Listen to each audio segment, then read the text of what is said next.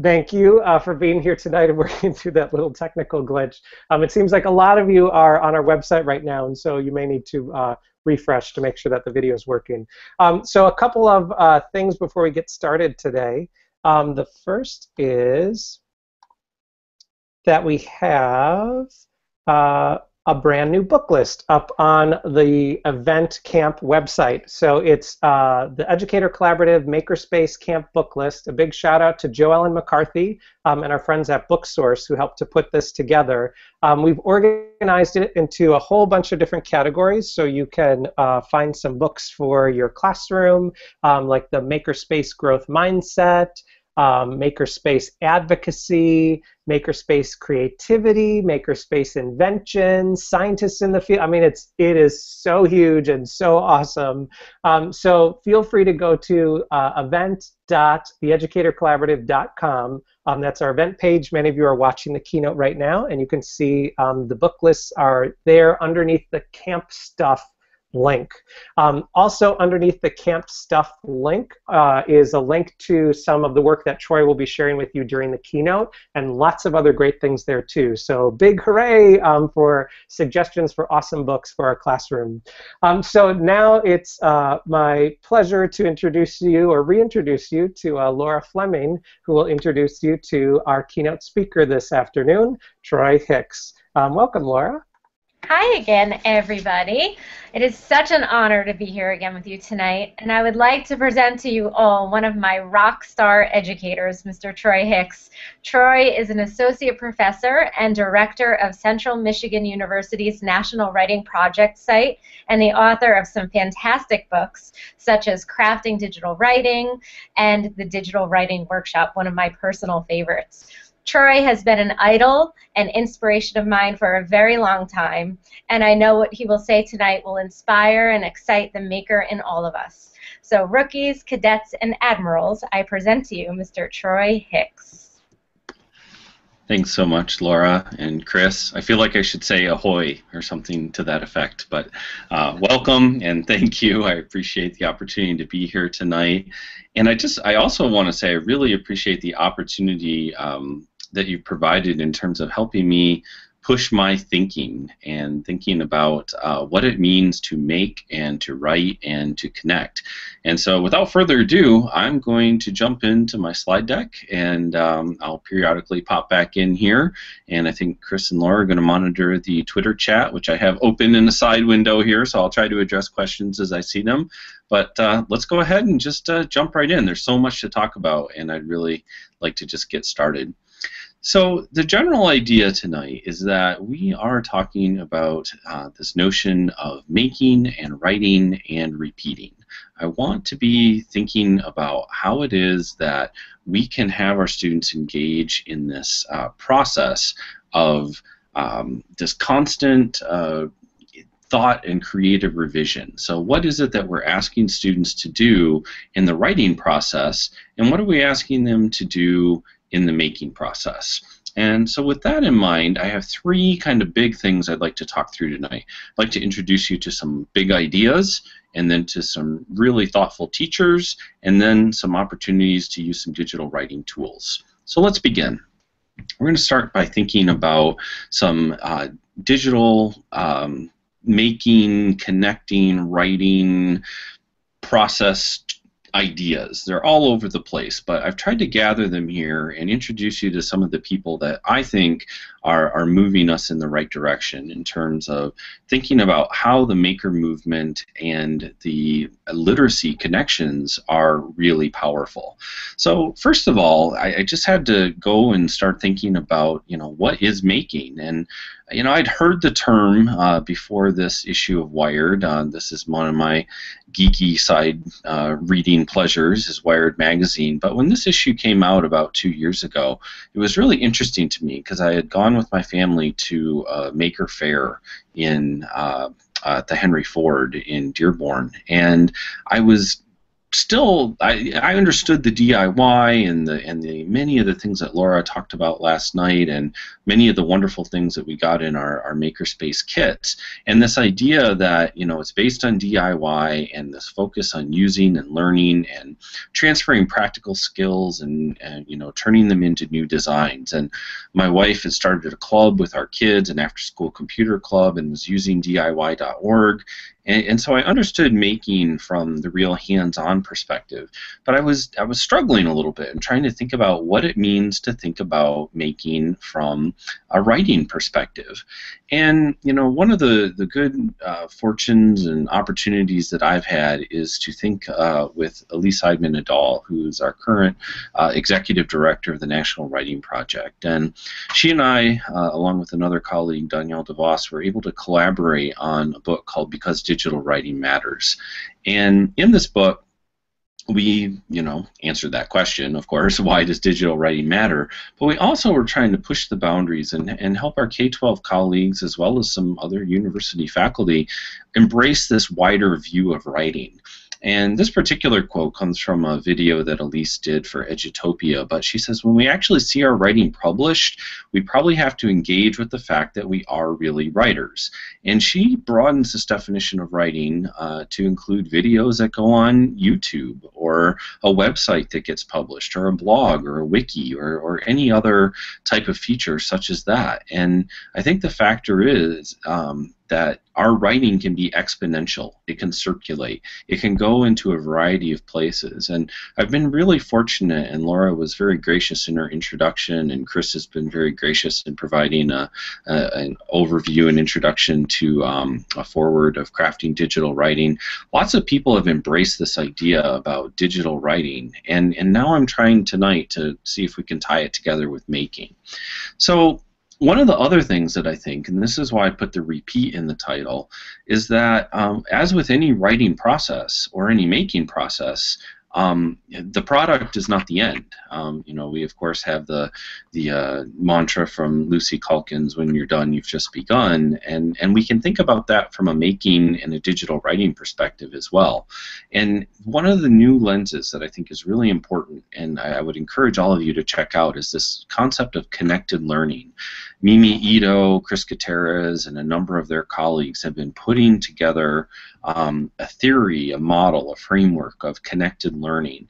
And they say that connected learning draws on the power of today's technology to fuse young people's interests, friendships, and academic achievements through experiences laced with hands-on production, shared purpose, and open networks. And so we have this opportunity to really think about, you know, how are we adapting these new models of learning, which in some ways are not that new. In fact, you know, we've known that apprenticing has been a good model of learning for a long time. But what happens now when we have these open networks and new opportunities? And so a couple other people that I think are really important to this, and I won't spend quite as much time on these. You can link to the resources and think about what they have to say. But Mark Hatch is one of the kind of the founders of the Maker movement, and he has this book, and you can read the first part of it online, the Maker Movement Manifesto. One of his ideas from that manifesto is that be playful. Be playful with what you're making, and you will be surprised, excited, and proud of what you discover. And I know that our schools are just in that constant state of worry and concern over the standardized testing. Believe me, my own children are going through it in Michigan right now, and I cannot say how many days are devoted to the standardized testing because, quite simply, I can't count them all. So I know the pressures that you're all under. But we have to provide students with opportunities to play, and we'll talk about some tools that you can do that tonight. Just giving them the opportunity to play, try something out, fail before they turn it into something that's a more formalized project. Another big thinker is Mitch Resnick from the MIT Media Lab, and he heads the part of the lab that's called Lifelong Kindergarten. He's responsible for Lego Mindstorms. And I picked this particular quote from his essay on Lifelong Kindergarten because he talks about how digital technologies don't support any particular approach to learning, which I think is very in line with what I've advocated for a long time with digital writing. And what I really appreciate in his quote here is that if it's designed and supported, we can extend this kindergarten approach so that all learners can continue to learn in this style. And that's what I hope you take away from our conversation tonight, that again, we're structuring, we're scaffolding, we're mentoring, we're thinking about how we can get our students to be thoughtful, critical, and creative digital writers, and infuse some of that maker ethos into this as well. Last but not least, I want to introduce you to two ideas, two big thinkers that I really appreciate. One I've had the opportunity to collaborate with, and one I hopefully is on my bucket list to see live in a presentation someday, but he's got TED Talks all over the place, is Larry Lessig and then Renee Hobbs. So Larry Lessig talks about this idea of a remix culture and thinking about what it means in terms of copyright and fair use, and he's also one of the people behind Creative Commons. We need to be teaching our students really critical, thoughtful digital literacy skills, and this idea of the remix is a very important one. You can read his book for free, download it online. You can also catch his TED Talk on remix culture. The other person who's really informed my thinking on all of this is Renee Hobbs, and her book, Copyright Clarity, is a great example of rethinking what it means to use fair use. How is it that we have opportunities and responsibilities and different ways that we can invite our students to use copyrighted material for educationally useful ways, as well as to critique or to parody. So these are two big thinkers. We don't have nearly enough time to talk about all their ideas, but I just want to share them with you for just a moment, give you that opportunity to begin thinking about them. So I wanted to think about those big ideas, but I also really want to start thinking about teachers. And I have the good fortune of being able to work with teachers, pre-service teachers and in-service teachers. I get to work with them through workshops and professional development. I get to visit their classrooms. I have lots of different ways that I get to collaborate with them. So I'm going to introduce to you a number of teachers that I've had the good fortune to talk with and collaborate with over the past couple of years. Of course, I'm going to leave off more names than I could include in this presentation, so I apologize to all my colleagues who I don't mention here, but I do want to think broadly about what can we do from our youngest learners all the way up to high school and beyond. What can we do to infuse this maker ethos into opportunities for digital writing? So let me introduce you to some of my colleagues that I collaborate with. All right, I'll turn that back on. So introducing some teachers. First person I'd like to introduce you to is Jeremy Heiler. He's a middle school teacher here in Michigan, and he's also the co-director of our writing project. I was able to co-author a book called Create, Compose, Connect with Jeremy. And one of the tools that he has, or one of the opportunities that he uses to infuse the maker ethos, is a video book trailer.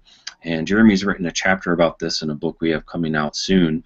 But basically, he took the formulaic kind of book review model, and he asked his students instead to begin creating video book trailers. And he began by using Animoto, and now he's even expanding into some other digital creation tools and thinking about what opportunities they could offer, such as WeVideo. But the idea was that not only did they write the more kind of traditional formal book review, but they're also offering a digital book trailer so that they have this opportunity to express themselves visually. So there's one, is kind of the both and, thinking about how to represent books. Another colleague that I have a great deal of respect for, and that I'm really, he's on my bucket list, I've got to get to this man's classroom someday, is Kevin Hodgson, who teaches in Massachusetts. And one of his latest themes and ideas, is especially related to making and doing, is this idea of having his students create video games. He uses a tool called GameStar Mechanic, and he talks with his students about this opportunity to craft video games in a narrative sense. What is it that we want to tell about our characters, about the conflict, about the setting? we're not just making a game for the sake of making a game, but he talks very thoughtfully about how the process of making a game, doing beta tests of a game, getting feedback once you've tried to beta test a game from your users, get that feedback, how it's very much like the writing process. And he just has this unique and wonderful perspective about literacy that he shares with the 6th graders that I think is, again, indicative of the maker movement and certainly something you can check out in terms of digital writing. Another colleague from the National Writing Project is Gail Dessler. She works as a technology coordinator and integrator in the Elk Grove School District out in California. One of her major areas that she is focused on is this idea of digital citizenship, and even beginning as young as kindergarten, working with students to think about what it is that happens when you have a digital footprint. And this little screenshot right here is one of the activities that's part of her digital ID curriculum that she's created with Natalie Berlusconi, and this notion that we can get kids to be critically and carefully thinking about how they work online, how they represent themselves, and how they communicate with others. So they use this voice thread as an opportunity to begin these conversations and share their ideas with one another. Another colleague from the National Writing Project is Janelle Bentz, who teaches in Texas, and she is very closely involved with the KQED Do Now program. Do Now is an initiative that KQED out of San Francisco began to get kids reading and writing and viewing and visually representing and thinking carefully about media discourse and communicating via social media. So Janelle, among dozens of other teachers, have their students communicating using the Do Now hashtag. They get a new prompt every week, and the focus is really about creating effective arguments and engaging in civic discourse. So again, we want to make sure that we're not only inviting our students to produce and publish online and make their writing available to a global audience, but to actually engage with that global audience. And I think that Janelle's work with the Do Now initiative is very indicative of how those conversations can happen. Another colleague who is involved in Do Now, but is also involved in another project that we just finished up, is Dawn Reed. She and I were able to work with her 9th grade students on a collaborative inquiry-based unit where we asked students to examine not only the American culture at large, but culture in a piece of literature, as well as culture from their own perspective. What does it mean for me? How do I identify myself and my personal culture? So thinking about what this perspective is, and this particular image is really interesting because we have 2 students who are using an iPhone to take a picture of the classroom. This was just one small activity that we did where we asked them to take a picture of the classroom from a perspective other than your desk. And we began to thinking about how photographs are framed, and that was one element of visual literacy that we taught in the whole unit. Another way to think about making is to really look carefully at mentor texts. And Julie Johnson, who teaches in Hilliard Schools near Columbus, Ohio, has her students look at Wonderopolis, which is a really thoughtful, wonderfully intriguing website that puts out a wonder of the day, invites students to engage in that wonder, ask questions, read, take quizzes, share their ideas. But Julie has them go a step further, and when they're doing their research projects, she has her 2nd, 3rd grade students engage in this process of creating their own wonder. What do they wonder about, and then how can they create a website in the spirit of Wonderopolis as a digital mentor text. Another opportunity for making and connecting comes from Catherine Hale, who teaches in Alexandria, Virginia. And Catherine asks her students to be thinking about dual forms of literacy. So you can see in this picture here, one of her students is using an iPad, but also using a whiteboard. And she has her students constantly moving back and forth between different devices, engaging different literacies, thinking about what's going to work best for them.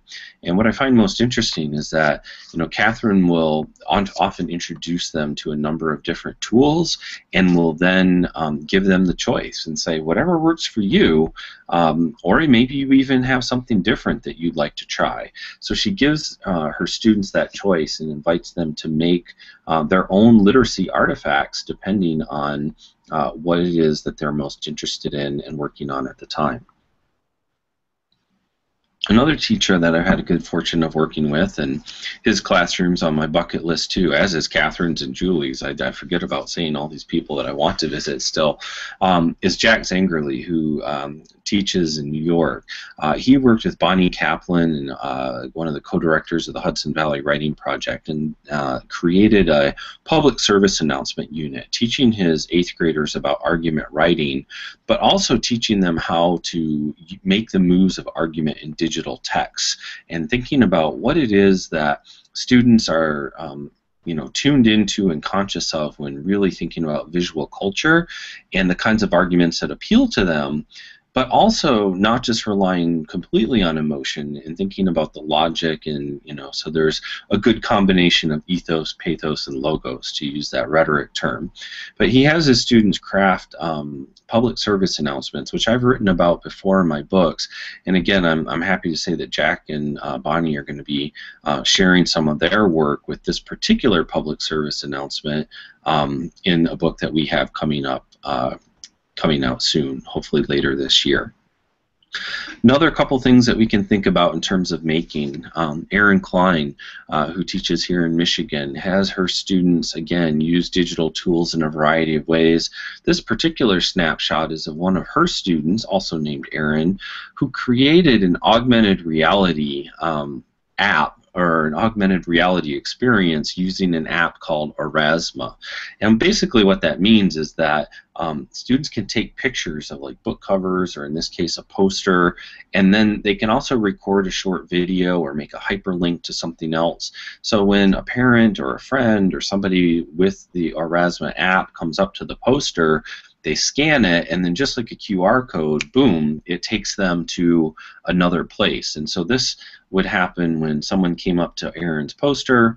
They would use the Aurasma app, and then they would get to hear him talking through his description of his project. So again, making can involve multiple literacies and can span different types of media, both print and digital. I think that's really important to consider. And then Christina Puntel, a colleague from Philadelphia, who is also interested in a variety of media. This particular example comes from some of her students that were working on a teach-in project. They were doing a teach-in day, basically a conference for students put on by students, for students in the school, which is a maker ethos type of idea in and of itself. And then she allowed students to have this opportunity to create whatever they wanted.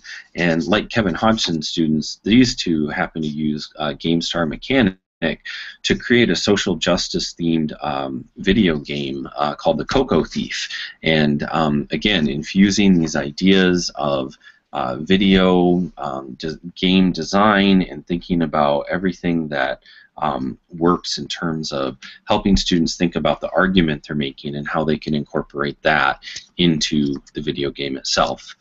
I want to introduce you to just two more teachers here. Steph West Puckett is a colleague from East Carolina University. She's inviting her students into what she calls maker composition, or remix composition, and she has her first-year composition students basically take this idea of remix and making, and that forms her whole course.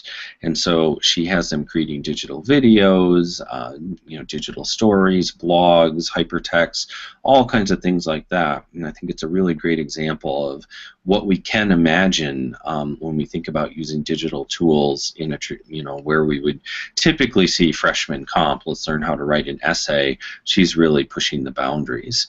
And then last but not least, for teacher examples, is my good friend and colleague Aram Kabodian. He teaches in East Lansing, and he got the idea from, I think it was Humans of New York. He wanted to have his students emulate that process by creating a Humans of Greater Lansing website. So he asked them to develop their own stories, take their own pictures, and show the stories of others, again, using technology and infusing that maker ethos, but doing it in such a way that, again, really relied on that human connection. And it wasn't just about finding a picture in a story, it was about going out and taking that picture and talking with someone in order to create that story. So, we're going to shift here in just a minute and start thinking about some tools. I do want to be mindful, though. I can see the Twitter stream is going quite steadily over here. So, Laura or Chris, is there anything we should pause and elaborate on before we move into the last segment of our presentation? I think you're getting tons of love, and I'll just say, for those of you that are keeping track of the awesome educators, on our Camp Stuff page, there's a link to Troy's wiki where he has links to all of these people and their incredible work. So if you're at home trying to keep track of everyone from the slides, you can go straight to his wiki. Okay, great. Well, I will forge ahead with a couple tools, and then we'll definitely hopefully have some time for Q&A as well. So let me jump into that, and here we go. So here's my challenge to you all. I've really been thinking about this, and again, Chris and Laura, I appreciate this opportunity because you've helped me push my own thinking about what it means to be a digital writer and how we can infuse this maker ethos.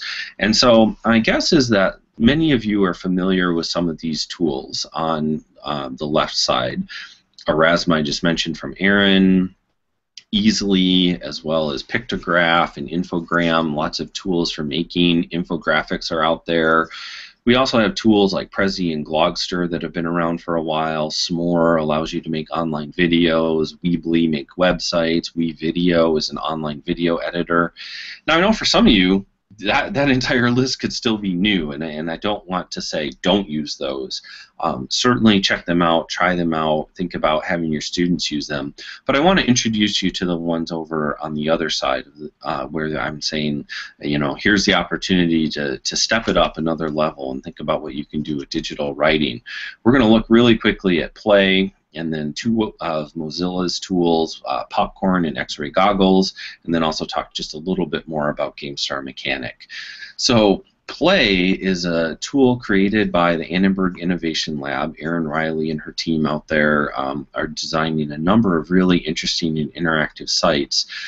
What makes Play unique is that all these little widgets that you plug in are interactive and can pull from other sources on the web. So if you're familiar with Padlet or some of those tools where you can make like a cork board or something like that, consider this like the cork board, but it allows for updated and interactive content like Twitter feeds and links to YouTube videos and slideshows and things like that. So, you know, there are a few examples on the Play website of how teachers have constructed different boards you know, around a particular topic or a particular piece of literature. And I just think this is a really interesting tool that you could not only create boards on Play for your students, but invite them to create the boards as well and get them interacting. And so it's kind of taking this digital composition process to a new level, because say they make a video and put it on YouTube, they could then embed that video in Play. Or say they make a slide deck and share it on SlideShare, they could then put it on Play as well. So I think the opportunities for inviting students not just to find other people's media, but to actually make their own media and then condense it into this one kind of central hub is really unique. This particular one I took a screenshot of I think is also interesting because it kind of goes off that same Wonderopolis type of questioning, like what do you wonder about? Well, why is water so important? And that's a pretty good question to ask and certainly to answer and explore. So what else? Another tool. is Mozilla has a suite of tools called WebMaker, and I'm only going to focus on two of the tools. The first one is called X-ray goggles, and what you can see from this particular little screenshot here is that, oh, I'm on CNN.com and I've got all the normal stories about the cops being fired or sheriff or Vladimir Putin, such and such, but what in the world is this? This is a screenshot of the Michigan Reading Association's flyer for this year. What happened? Well, Goggles, the goggles from WebMaker allow you to see inside a web page and basically change the underlying HTML code. You're not actually hacking the web page itself, so I didn't do anything bad to CNN here, but what I did do is I was able to change their headline and able to change their picture, and I could hack. Their original tool was called Hackosaurus, and I think that tool might still exist, but now the better page to get it is off of this X-ray goggles page. It allows you and your kids to play with the structure of the website.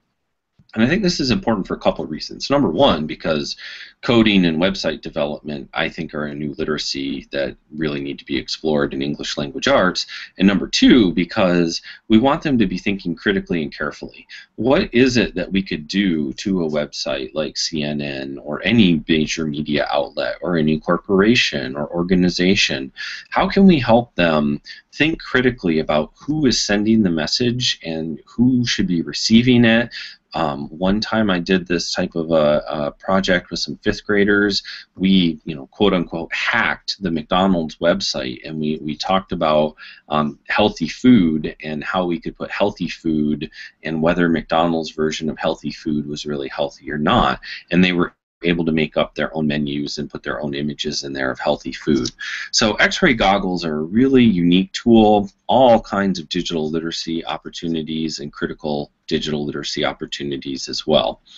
The other tool that Mozilla makes is called Popcorn. Popcorn, as the name might imply, is related to the movies, but it's also related to anything you put on the web. So you can see from this very quick screenshot here that you can take a number of different things. Here I've embedded a YouTube video and also a cover of the book, to come back to Elise and the book we wrote, because digital writing matters.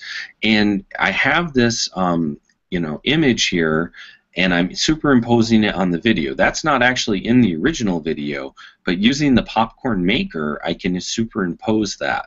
Also, for people who are familiar, at least this was part of my childhood and young adulthood, the pop-up videos from VH1 or MTV or whatever, you can put little pop-up text, you can put captions, you can also embed maps, you can do all kinds of interesting things mixing media. And again, this comes back to the idea of remix and fair use. Our students, and us for that matter, we have a great deal of latitude in fair use rights, and we really want to think about how we can leverage those fair use rights, and Mozilla's Popcorn Maker is a really nice tool for, again, blending all kinds of media from across the web, especially if you want to think about it in a chronological format of listening to a story or viewing a video.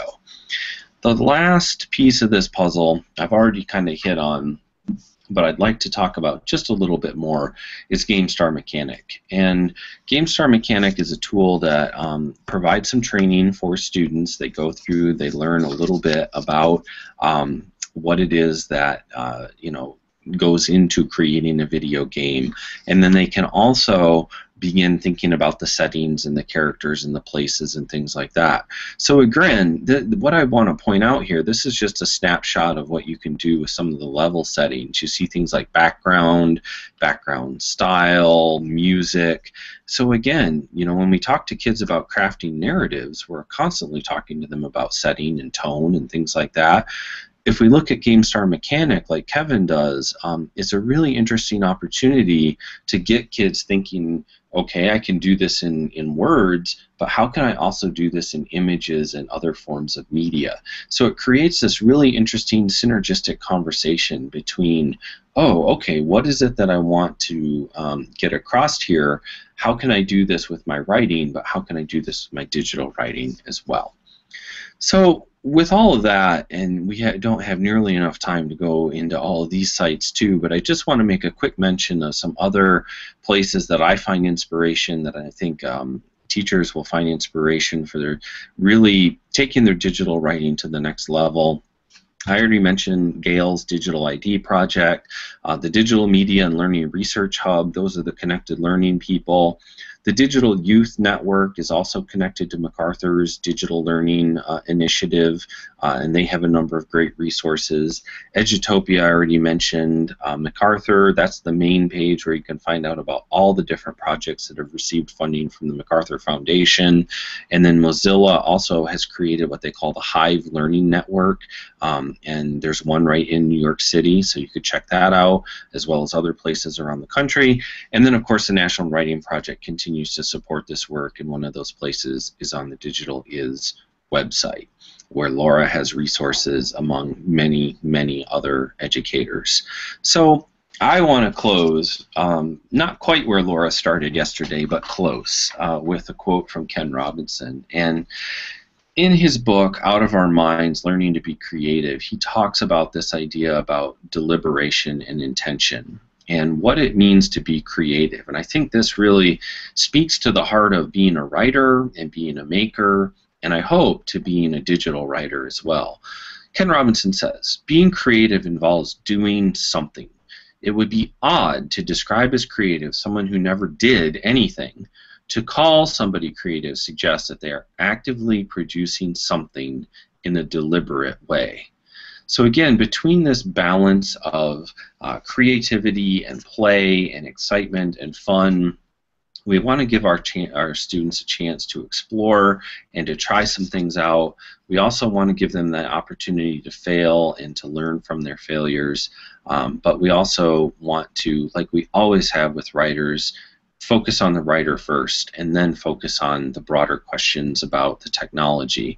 If we give them the opportunity, we provide them the feedback, we scaffold them through the process, even if we're not quite sure of every button to push on every website, we're going to help our students become much better digital writers in the process. Even if we don't know everything that we're supposed to do, they'll help figure that part out. We want to focus on the message that they're trying to send. So with that, I'm going to pause and catch my breath here really quickly and see what other questions have come through on the Twitter stream, and hopefully have just a little time for Q&A. Yeah, so thank you, Troy, and I'll say thanks again, but anyone, if you have questions for Troy, you have him now, so please tweet them to #TheEdCollabMaker. Then all three of us are busy looking at our devices, and we'll pull some up. Troy, one that I missed at some point, I can't remember, so I'm not going to say who said it, but if you could say your top 2 favorite tools, what would your top 2 favorite tools be? Oh my! Well, if I have to vote for just 2, I mean, I am not paid by Google, but I will definitely say that the Google Apps for Education. Yes, I know people can criticize this and that about Google, but I think by and large, Google Docs and Google Apps are just an incredible resource. And then, you know, right now, my favorite tool right now, this would be my second answer, would be Popcorn Maker. I've known about the Popcorn tool from Mozilla for a couple of years, and I've really started playing with it with some of my pre-service and in-service teachers in a course I'm teaching this semester, and I'm just finding it fascinating what they're coming up with. So at the moment, it's Google Docs. Well, always it's been Google Docs, and at the moment, it's Popcorn. Popcorn Maker. And I saw a few people, I myself, when you referenced VH1 pop-up video, I was right there with you. Right. And I also, like you, I know of Popcorn Maker. I've played with it a little bit. But I think you're right, like seeing it in people's hands and how students are really using it is amazing. Yeah, it's really interesting. I've got a couple different people in this class that are thinking about how they're going to use Popcorn. And so, for instance, one of the young women who's going into teaching is very interested in, you know, gender roles in society, and so particularly in sports, because she's an athlete, and she's going to find little video clips from like ESPN and different commercials. And what's great about Popcorn, because it used, you know, you had to like go to YouTube figure out a way to download the video and then like cut the videos. But now with Popcorn, you can queue it up to any moment in a YouTube video and say, I only want this 10 seconds of the video to play, and it's just really interesting. And then you can segment all those things together from different sources. So awesome. Yeah.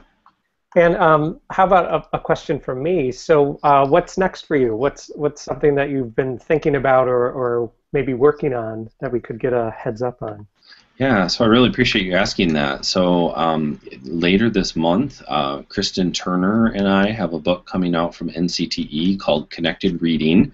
And I see Frankie's on the Twitter chat. She and Bill Bass have a companion book coming out. And I don't quite know your title, Frankie, so you should shout it out on Twitter. But it's looking at the reading instruction for all students. And Frankie and Bill looked at it for elementary into middle school. And then Kristen and I looked at it from middle into high school. So Connected Reading is coming out. And many of the teachers that I mentioned here in the presentation are part of a book that we're producing for Teachers College Press about assessing students' digital writing. Oh, wow. So that's coming out soon. And then Dawn and I, who I mentioned, Dawn in the presentation, we have a book coming out from Corwin called Research Writing Rewired, which will hopefully be out by the fall. So believe it or not, I've been copy editing 3 books. Do you sleep? When do you sleep? Not enough. Not enough. I know you know that problem. Right. Well, I just want to thank you on behalf of the amazing love that you're getting through Twitter for sharing with us this evening and for helping us think about, Laura had mentioned a bit yesterday of, we can have hands-on makerspaces, but if you don't have access or the space for hands-on, you can move to the digital world to do some hands-on work there. And I think what you've shared with us this evening is the perfect way into that. So thank you so much, Troy, for being here with us. Yeah, thank you, Chris. Thank you, Laura, and thank you, everyone on Twitter. I'll try to catch up and offer some responses later. Perfect, thank you. And so everyone that's with us here, thank you for coming out this evening. If you are a cadet or a maker, we'll be heading over to our sessions in just a few minutes. So tonight, cadets and makers, we'll do a maker share together. Then we'll actually flip those bullets around. We're going to see Rebecca and Liza from the Institute of Play will be sharing some work that they're doing in the Quest to Learn schools and just in general in supporting play and gamification inside of our classrooms. And then Laura and Steve will be presenting together about advanced making, and we'll have some more hands-on time as well there too. Yep, you can register. So thank you, everyone, for joining us in our keynotes. Thanks for all the making and hands-on fun work that you've been doing together. Don't forget, you can continue this conversation on Twitter using hashtag #TheEdCollabMaker, or you can head over to our forum space on community.theeducatorcollaborative.com, and there's space there for you to connect and talk about the work that you're doing. So thanks, makers, thanks, educators, thanks all of you for all you do for kids every day. Cadets and Admirals, I'll see you in just about 15 minutes. All right, take care, everyone. Have a great night.